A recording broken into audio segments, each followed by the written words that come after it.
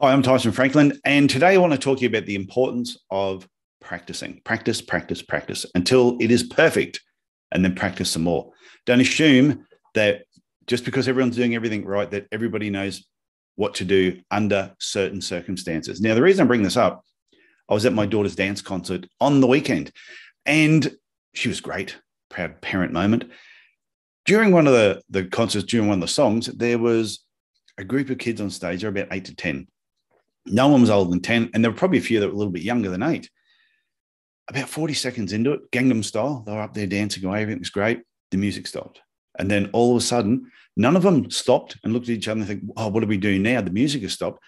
Not one of them missed a beat. They just kept going through the dance moves. They moved to different places on stage. This went on for about a minute.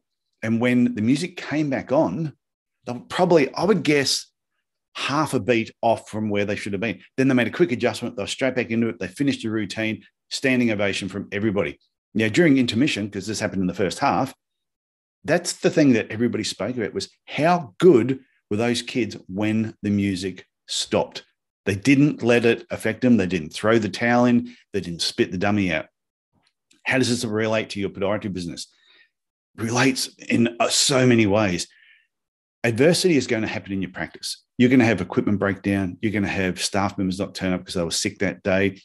You're going to have patients come in who are angry. Do you know how to handle things when it happens? And you should be planning for this way ahead. Don't wait until something happens before you know what you're going to do next. It should just be when something happens, when the music stops in your business in some aspect, everybody knows what to do next.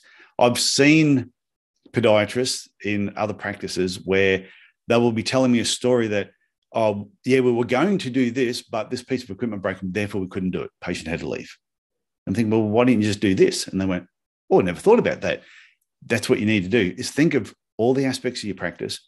If something went wrong, what can you do? I remember one particular day in my practice, this is a little bit weird, had someone booked in for nail surgery. They came in, they sat down, I gave them the injection, and all of a sudden, power went out. We had no power. Room was completely dark. And they went, oh, what are we supposed to do? I said, not a problem, bring in some candles. And the patient said, can you do it with candlelight? I said, not only can I do it, I said, this is going to be the most romantic nail surgery you'll ever get done. Now, when you think about when you're doing nail surgery, are you really looking at what you're doing? Or you're sort of watching what you're doing? But a lot of the things that you're doing by feel. Everything goes by feel, how the nail feels against the instruments, all that. So we brought a few candles in because this patient was already numbed up. They were ready to go. We didn't know how long it was going to take before the power came back on. And I went, I'm not going to throw the towel in here. Bring them some candles, light those buggers up, and let's just go on with it. Did the procedure. Everything went perfect. Patient was extremely happy because they'd traveled a fair way to come as well. So think about that in your own practice. Adversity is going to happen. Just accept that. But when it happens, how is everybody in your team going to respond? And this is even more important when the employer, the owner of the business, is away on holidays.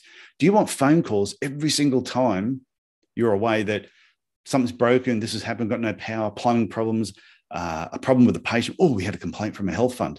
Does everybody know what to do next? Does everybody know the dance moves? And do they know what to do when the music stops? Because at some stage, the music will stop and everybody needs to know the routine and what to do next. That is the point of this video. Hope you get something from that, and I'll talk to you again later on. Bye.